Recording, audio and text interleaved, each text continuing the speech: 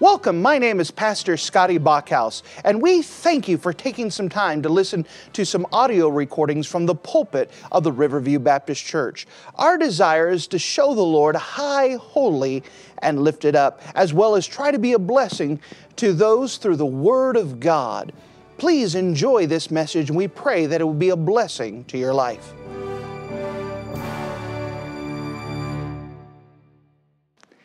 And if you wouldn't mind to take your copy of the Word of God and turn with me to the Old Testament book of Isaiah. The Old Testament book of Isaiah in Isaiah chapter number 65. Isaiah in chapter number 65. We're doing a very special message tonight on the Millennial Kingdom. Of course, the Millennial Kingdom is a time where Jesus Christ is going to come and to rule and reign. And there is so much said about the Millennial Kingdom. And we wanted to be an encouragement to you tonight and show you about this wonderful place that is recorded in the book of Isaiah chapter number 65. Isaiah in chapter number 65. And if you wouldn't mind, let's look together starting at verse number 18. Isaiah chapter 65 and verse number 18. Notice what the Word of God says. Isaiah 65 and verse 18. But be ye glad and rejoice forever in that which I create.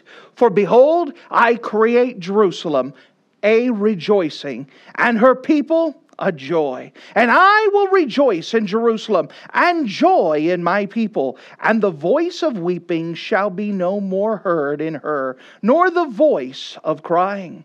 There shall be no more thence an infant of days, nor an old man that hath not filled his days. For a young child shall die 100 years old, but the sinner being 100 years old shall be accursed.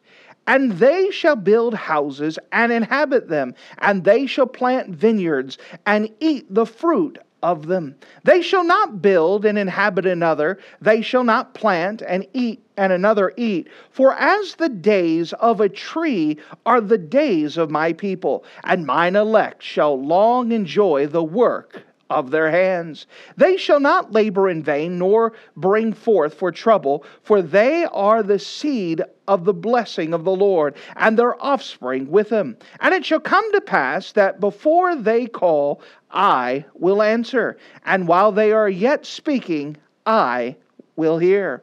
The wolf and the lamb shall feed together, and the lion shall eat straw like the bullock, and the dust shall be like the serpent's meat, and they shall not hurt nor destroy in all my holy mountain, saith the Lord. And if you're the habit of marking things in your Bible, would you mark a phrase that we find in the book of Isaiah in chapter number 65? The book of Isaiah in chapter number 65, and notice with me in verse number 18. Isaiah chapter 65 and verse 18. Notice the phrase, be ye glad and rejoice forever. Be ye glad and rejoice forever. And with the Lord's help, as we hit this Millennial Kingdom passage, we could see as God is telling and giving an order, giving instructions about this wonderful time that it is described here. Be ye glad and rejoice forever. If you don't mind, let's go to the Lord together and let's pray. Dear Heavenly Father, thank you again for the great privilege of being in your house, to be able to open up your word and to be able to explore it. And Lord, there is so much that can be said concerning the Millennial Kingdom. I'm asking that you would give us special wisdom and discernment now, just to be able to direct and just be able to give something to be an encouragement to these good folks tonight, that you would be a blessing to everyone that hears, that you would point them up to you and give us something to rejoice that you have prophesied for, something that we could look forward to ourselves, and that we could even enjoy and rejoice in it now, just knowing that it is coming. Again, with a message like this, I recognize I need your help. So the best I know how, once again, I ask that you fill me with your precious Spirit. I surrender myself to you. Ask that you use this in a special way that I couldn't even dream of, because we could trust your word. Help these good folks tonight, Lord. Encourage them. Let them rejoice in what you have planned for them. And in your name we pray. Amen. Well, of course, as I said before, this is what we call a Millennial Kingdom passage. The Millennial Kingdom is a term that we use to refer to when Jesus Christ comes down and he comes upon this earth and he rules and reigns on this earth for 1,000 years. And when he rules and reigns on this earth, things are going to be quite a bit different, whether it's the conditions of the earth and nature itself, or even the conditions of the people themselves, which is the emphasis that Isaiah chapter 65 is placing on, dealing with the conditions for the people during the Millennial Kingdom. And if you wouldn't mind, I'd like to walk through this passage and then pull some other passages to reinforce what is being taught, to get us an idea, a picture in our head of what this 1,000-year reign of Christ will deal with. Now again, there are more passages dedicated to the Millennial Kingdom reign, the 1,000-year reign of Christ towards the end of time, than any other subject in the Bible except for the tabernacle and temple. The Bible has placed great emphasis and has taken many chapters and many passages where it describes and dedicates time to this subject. So if you don't mind, we're just going to take a few passages based off of Isaiah 65 and we'll walk through and be encouraged ourselves. The very first thing I'd like to show you here is that it will be a place of rejoicing. It will be a place of rejoicing. Again, the emphasis we're placing here, as it says in Isaiah chapter 65 and verse 18, but be ye glad and rejoice forever. This place is going to be a place where we can rejoice. It is what we're headed to. It is what we're looking forward to. It is going to be a place of rejoicing. It's going to be a place of victory. It's going to be a place where God has fulfilled His promises. Now in Isaiah 65, it is specifically dealing with the context of the Hebrew people. And one of the reasons why they'll be able to rejoice and be glad in it is that God is finally completing His promises, fulfilling the prophecies that He has made towards the Hebrew people. Now, in the book of Isaiah, chapter number 65, is dealing with the context in the side of the world right now, is that the Assyrian people have come and taken the northern kingdom of Samaria away, and 722 BC. It's not going to be too long before the Babylonian Empire rises up and it destroys the southern kingdom in 586 BC. And so with the Hebrew people surrounded by enemies, some of them already been taken by the enemies, they have to look forward to something. Right now they're in a time of dishevel, a time where their kingdom is tore up. But yet God has made promises to the Hebrew people. And so this passage is meant to encourage them that the best days are still ahead. Yes, the world seems like it's falling apart now. Yes, it does seem like things are going crazy, that there's consequences for sin. Their country is falling apart. But yet, the best days are still ahead, and that they could be glad and rejoice that God has fulfilled the promises He made to those people. Notice again in verse 18, but be ye glad and rejoice forever in that which I create. Remember, this is the Lord that's speaking, that which I create. For behold, I create Jerusalem, a rejoicing, and her people a joy. And I will rejoice in Jerusalem, and joy with my people. And the voice of weeping shall be no more heard in her, nor the voice of crying. Again, as you study the Millennial Kingdom passages throughout Scripture, one of the themes that you'll find in these passages is a reason to rejoice, a reason to celebrate that God has fulfilled His promises, that God has triumphed, and that there is victory because of Jesus Christ. And it will be a time where the people can rejoice that their government is correct. Jesus Christ is going to be king. He's going to have a perfect government. It's a time that they could see that there is a peace. There is a time where once again they're prosperous. There are many reasons why they should rejoice. And we're going to cover some of these reasons here in just a bit, but it is going to be a time of rejoicing.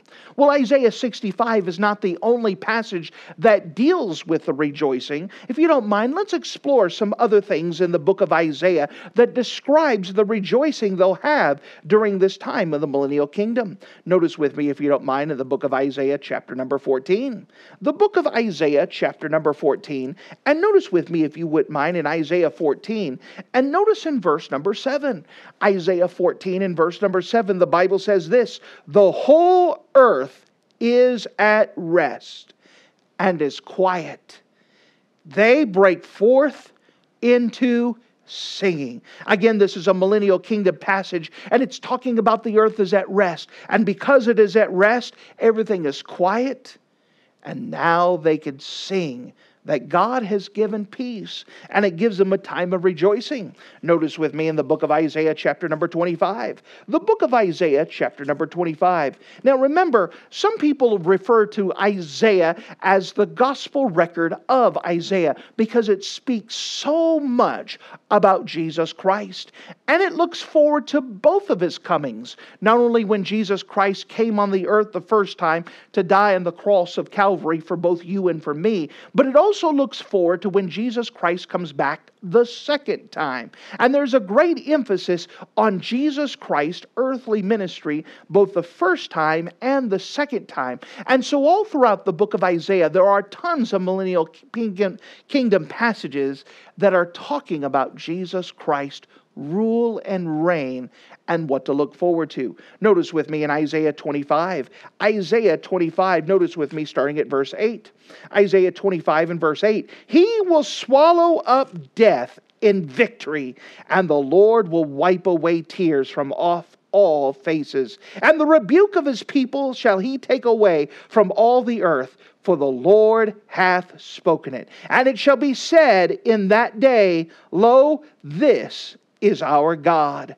We have waited for Him. He will save us. This is the Lord. We have waited for Him, and we will be glad and rejoice in His salvation. Remember, the millennial kingdom is a time where God fulfills the promises that we're looking forward to. It is a time of rejoicing. Notice with me in Isaiah 35.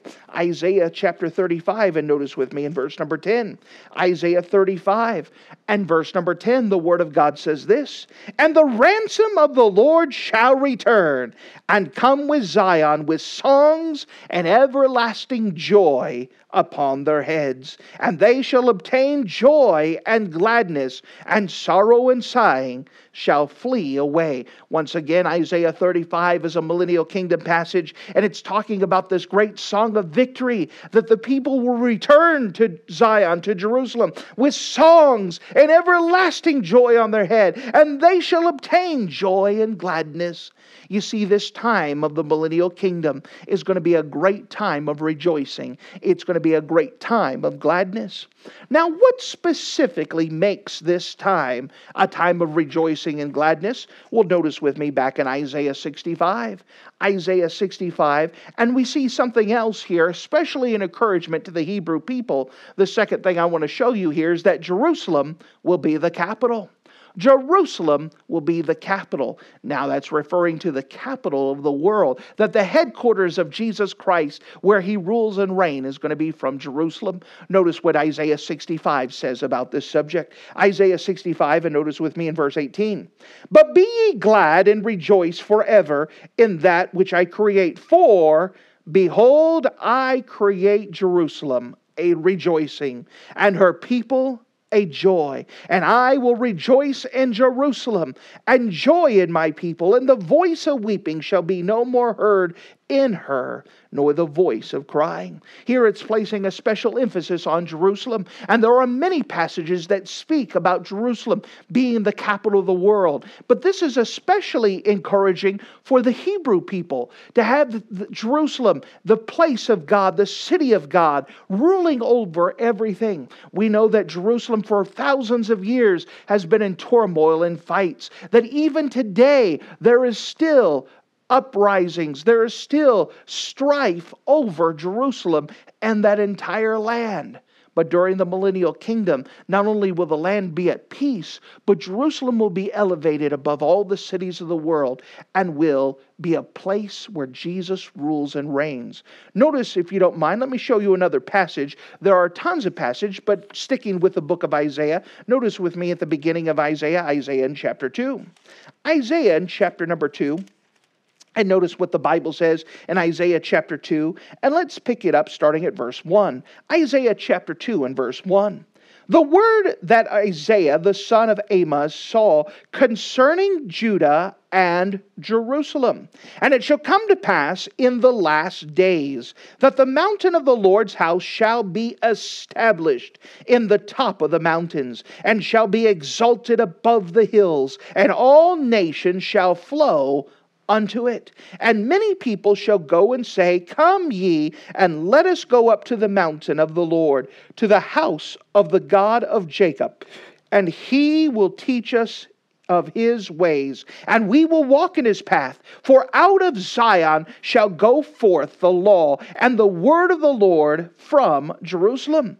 And he shall judge among the nations, and shall rebuke many people, and they shall beat their swords into plowshares, and their spears into pruning hooks. And nation shall not lift up sword against nation, neither shall they learn war anymore.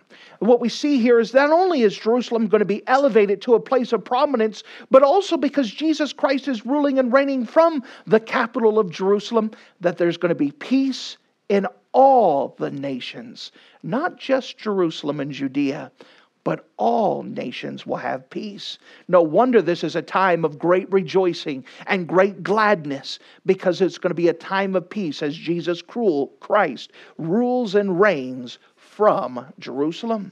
Why else is it that people are to be glad and rejoice forever? What makes this millennial kingdom a place of rejoicing? Well, there's another thing I'd like to show you from Isaiah 65. Isaiah 65. And I want to show you from not only here from the Bible, that people will live 1,000 years. That people will live 1,000 years. Notice with me in Isaiah 65. Notice in verse 20. Isaiah 65 and verse 20. And there shall come no more thence an infant of days, nor an old man that hath not fulfilled his days. For the child shall die 100 years old. But the sinner being 100 years old shall be accursed. Here in Isaiah 20, it's using poetical language to try to describe that ages are going to work a little bit differently because there's going to be a longer lifespan. Notice in verse number 22 as it backs up that idea, that they shall not build nor inhabit, they shall not plant or eat another, for as the days of a tree are the days of my people. Here it's using another poetic figurative language to try to explain. Just like trees can live such a long time, the people are going to live such a long time. Well, you know, the Bible gives more clarity on this in the book of Revelation chapter 20. Revelation chapter 20, Revelation, the last book of the Bible, and of course it puts a lot of emphasis on future things. And Revelation chapter 20, it speaks about the millennial kingdom in a very clear, precise way. Notice with me in the book of Revelation chapter 20 and verse 1. And I saw an angel come down from heaven, having the key of the bottomless pit, and a great chain in his hand. And he lay a hold on the dragon, that old serpent, which is the devil and Satan, and bound him 1,000 years, and cast him into the bottomless pit, and shut him up, and set a seal upon him, that he should deceive the nations no more, till the 1,000 years shall be fulfilled. And after that he must be loosed a little season. And I saw thrones, and they that sat upon them, and judgment was given unto them. And I saw the souls of them that were beheaded for the witness of Jesus, and for the word of God, which had not worshipped the beast, neither his image, nor had received the mark on their foreheads or in their hands. And they lived and reigned with Christ 1,000 years. But the rest of the dead lived not again until the 1,000 years were finished. This is the first resurrection. Blessed and holy is he that hath part in the first resurrection. On such the second death hath no power, but they shall be priests of God and of Christ, and shall reign with him 1,000 years. And when the 1,000 years are expired, Satan shall be loosed out of his prison. In Revelation chapter number 20, in 7 verses, 6 times it makes reference to 1,000 years. Now, I believe we have a God who says what he means and means what he says. And so if he says 1,000 years so many times, you want to know what I think? How long the millennial kingdom is going to be? 1,000 years. And in this passage, it speaks about that the people there are going to live 1,000 years. And they're going to rule and reign with Jesus Christ. And there's going to be people that are going to live there for 1,000 years. No wonder that this is a place of rejoicing. This is a place where we could be glad and rejoice forever. We're turning back to Revelation 20 in just a second, or in just a little bit, but turn back with me to Isaiah 65, and let's go back from this passage and see something else. Why is it during the millennial reign, the 1,000-year reign where Jesus Christ rules and reigns from this earth, why is it the Bible declares that we can rejoice and be glad forever? What is it that causes this to have such excitement and such rejoicing? Well, notice with me back in the book of Isaiah 65, and we can see another thing here. It will be a place of economic prosperity. It will be a place of economic prosperity. Notice with me back in Isaiah chapter 65, and notice in verse 21. And they shall build houses and inhabit them, and they shall plant vineyards and eat the fruit of them.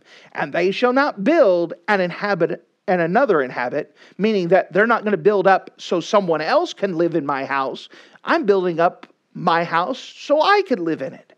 They shall not plant and another eat. So the crops and the work that I have, I get to enjoy. They don't go to another person. For as the days of a tree are the days of my people, and mine elect shall long enjoy the work of their hands. Again, it's talking about the things that I do, I get to enjoy. They're not going to go to someone else. I get to enjoy the fruits of my labor. Notice verse 23. They shall not labor in vain, nor bring forth for trouble, for they are the seed of the blessed Lord, and their offspring with them. Again, this is talking about an economic prosperity. There are many other passages that speak about the same idea, but it is a place that you're not going to worry about how am I going to pay the bills? How am I going to get this taken care of? Working so hard so someone else could get my paycheck. It's going to be a time of economic prosperity, and the people are going to enjoy the fruits of their labor. And that is another reason why during this time that we could be glad and rejoice forever. Notice something else that we find in the book of Isaiah chapter 65, Isaiah 65, that we could see another reason why we could be glad and rejoice forever is that we'll see that the people will be able to reproduce. They're going to be able to have children. Notice with me as we look in verse number 23, Isaiah 65 and verse 23. And they shall not labor in vain, nor bring forth trouble, for they are the seed of the blessed of the Lord, and their offspring with them. Now, this is very interesting because according to the Bible, we're going to have 3 different groups of people that are concerning with the millennial kingdom.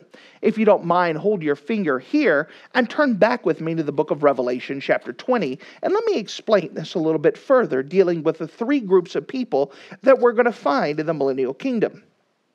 Now, the first group of people that we have in the millennial kingdom are those with resurrected bodies. Those with the resurrected bodies. Now, what this is referring to, notice with me in the book of Revelation chapter 20, notice with me in verse number 4. And I saw the thrones, and they that sat upon them, and judgment was given unto them. And I saw the souls of them that were beheaded for the witness of Jesus.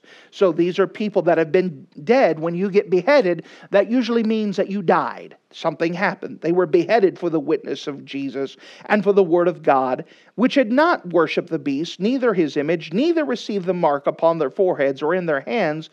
And they lived and reigned with Christ 1,000 years. But the rest of the dead lived not again until the 1,000 years were finished. This is the first resurrection. Blessed and holy is he that hath part in the first resurrection, on the such that second death hath no power, but they shall be priests of God and of Christ, and shall reign with him 1,000 years. What this passage is speaking about here is that all of us who live in this time now, that when we die or we are here for the rapture, the Bible speaks about that we're going to get brand new bodies. And these brand new resurrected bodies will no longer be able to sin against God anymore. We have another message that deals with the specifics of this, and the Bible speaks about this. But we're going to be part of what is called the first resurrection, meaning that Jesus Christ is going to have all those, as the book of 1 Thessalonians say, that those that are dead in Christ shall rise up, and those that are alive and remain shall meet them together in the air. Oh, we're looking forward to that time of the first resurrection. Now, the thing about the first resurrection is with our redeemed bodies, we will not be able to have children. That this is our time of having children. But there is another group of people who are going to enter into into the millennial kingdom, this 1,000-year reign of Christ. And those are the people who survive the tribulation. Remember, the next event on God's calendar is what we would call the rapture. And the rapture is where God calls away everyone who's accepted Jesus as their Savior. Now, during the next event, which would be the tribulation, God is primarily once again dealing with the Hebrew people to draw them to Himself. And during that time, there's going to be a great persecution upon the Hebrew people, the like which the world has never seen.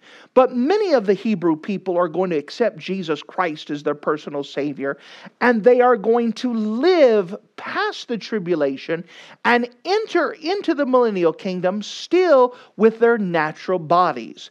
And with their natural bodies, they will be able to have children, which brings us to the third group of people, the people who are born in the millennial kingdom. Those people are going to be born in the millennial kingdom. They'll know nothing of this world. They'll always know as King Jesus and this perfect government. But they will have to accept Jesus as their personal Savior because they're going to enter into this world with the same body that you and I have and still with the same sin nature. Notice what the Bible says concerning this, dealing,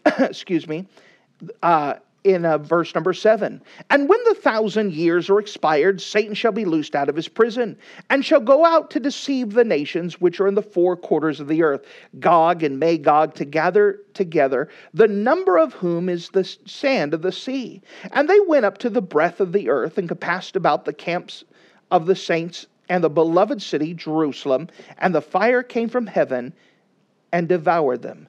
And the devil that deceived them were cast into the lake of fire and brimstone, where the beast and false prophet are, and they shall be tormented day and night forever and ever. Well, in this passage here, it speaks about that those people who are born in the millennial kingdom, they're going to have to accept Jesus Christ as their Savior. But what we're learning here is that the people who come through the tribulation, again, Isaiah 65 is dealing with the Hebrew people. So as the Hebrew people survive the tribulation, they do not die.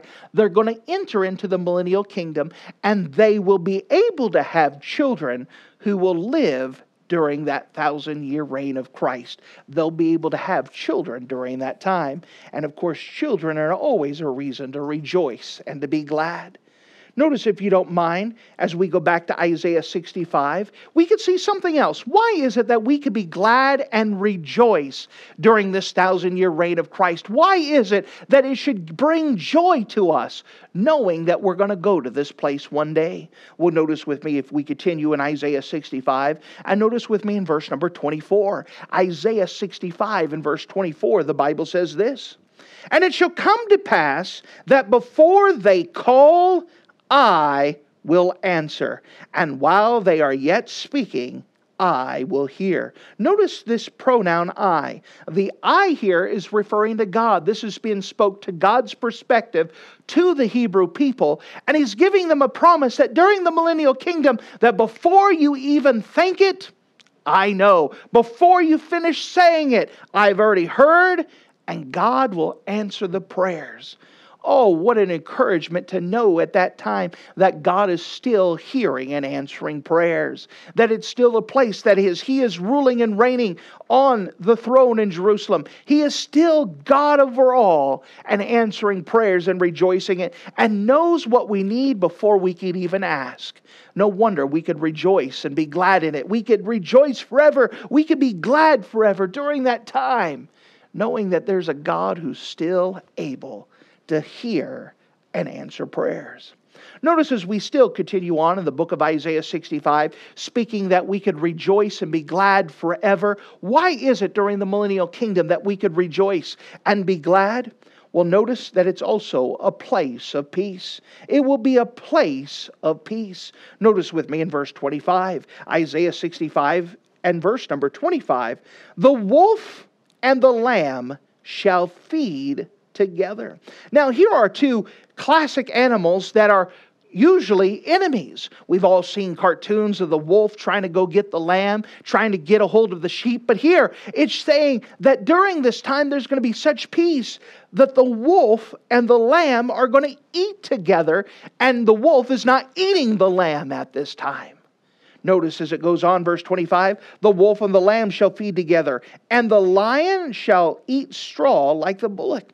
Now, we've all seen the nature shows of the lion in the middle of the Serengeti, jumping and leaping and pouncing on that ox that's all by itself. Well, here in the millennial kingdom, it says the lion is going to eat right beside the ox, and the lion's not going to be eating the ox, but is going to be eating just like the ox. Notice this. And the dust shall be the serpent's meat. They shall not hurt nor destroy in all my holy mountain, saith the Lord. Here it's talking about even nature is going to be at peace, and the people are going to be at peace. And it's going to be a place where you don't even have to be afraid of the animals. You don't even have to be afraid of the snake. Of course, many of you are not fond of snakes. If we had a snake and said, would you like to pet the snake? Many of you would pass. You don't want to handle snakes. You don't want to play with the snakes. But in the millennial kingdom, you don't have to be afraid of the spiders. You don't have to be afraid of the snakes. You don't have to be afraid of any God's creatures, because it will all be at peace. You know, the Bible places a great emphasis, especially throughout the book of Isaiah, speaking about this millennial kingdom and putting emphasis that it will be a place of peace. If you wouldn't mind, let's look at a couple passages in Isaiah just to emphasize this. Notice with me in Isaiah chapter 2. Isaiah chapter 2. As we look in the book of Isaiah, all the way at the beginning, Isaiah chapter 2, notice with me in verse 4. And he shall judge among the nations, and shall rebuke many people, and they shall beat their swords into plowshares, and their spears into pruning hooks. And nation shall not lift up sword against nation, neither shall they learn war anymore. That during this time of the millennial kingdom, it's going to be a time of peace. Notice with me in Isaiah chapter number 11. Isaiah chapter number 11. Notice with me in verses 6, starting at verse number 6. Isaiah 11 and verse number 6.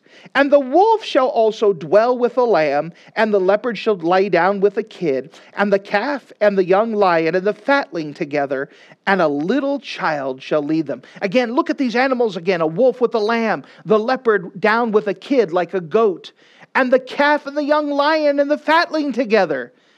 And then just to add to it, to show this picture of peace, a little child can lead them. Every child's always wanted a pet lion or a pet dinosaur. Who knows what's going to be there? But you don't have to worry about the child playing with the snakes. You don't have to worry about the wolf not eating your little child. Notice in verse 7, and the cow and the bear shall feed, and their young ones shall lie down together, and the lion shall eat straw like the ox. And the suckling child shall play on the hole of the asp, and the weaned child shall place his hand on the cockatrice den. So can you imagine a child, a little infant, playing over where the snakes live at? And yet you don't have to be worried about it, because the snake is not going to hurt the child. That even nature itself is going to be at peace. Notice as it goes on, Isaiah chapter number 32. Isaiah chapter number 32. Again, no wonder we have an opportunity to rejoice and be glad forever. Isaiah 32, and notice with me in verse 17. Isaiah 32 and verse 17. And the work of righteousness shall be peace, and the effect of righteousness quietness and assurance forever. And my people shall dwell in a peaceable habitation, and in sure dwellings, and in quiet resting places. Again, the Bible here is placing emphasis that in the millennial kingdom, it's going to be a place of peace. Not only with nation against nation, but there's going to be peace with nature itself. No wonder this is a time that we could rejoice and be glad in it. So with all of this, we're talking about something in the future, something we can look forward to. That brings me to a natural question. If this is a place where we'll be glad and rejoice forever, are you going? Are you going? If you don't know for sure that your sins are forgiven, let me tell you that Jesus has already paid the price for you, and that you could have peace with God from the God of peace. And He wants you to know for sure that your sins are forgiven. That's the requirement for going into the millennial kingdom, is to have your sins forgiven by the Lord Jesus Christ. John 3:16, for God so loved the world that He gave His only begotten Son, that whosoever believeth in Him should not perish, but have everlasting life. Let me tell you, dear friend, you are not at peace with God because of your sins. That because of your sins, you owe God a great debt. And the only way to have peace with God is to have your sins forgiven by the shed blood of Jesus Christ. And you too can rejoice and be glad forever when your debt is paid. But not only that, for those who do know for sure that Jesus Christ is your Savior, and we've talked about what a wonderful place this is. It's a place of peace. It's a place of prosperity. It's a place where the people are going to rejoice. There's going to be some people who are going to be able to have children. It's going to be a wonderful place for 1,000 years. The other question I want to ask you is, who are you bringing with you? Who are you bringing with you? Notice with me in the book of Isaiah chapter 51. Isaiah in chapter number 51. Notice with me in Isaiah 51 and notice with me in verse number 11. Isaiah 51 and verse 11. Therefore the redeemed of the Lord shall return and come with singing unto Zion. And an everlasting joy shall be upon their head, and they shall obtain gladness and joy, and sorrow and mourning shall flee away. Let me tell you, there's going to be a time where those who are redeemed in the Lord, that word redeemed means that we have been purchased with His blood. He has paid the price for us. And because of that, we are going to go with rejoicing and singing to this capital city, to go to see our wonderful Savior. And we will be rejoicing and we will be at peace. And by the way, why don't you bring a friend?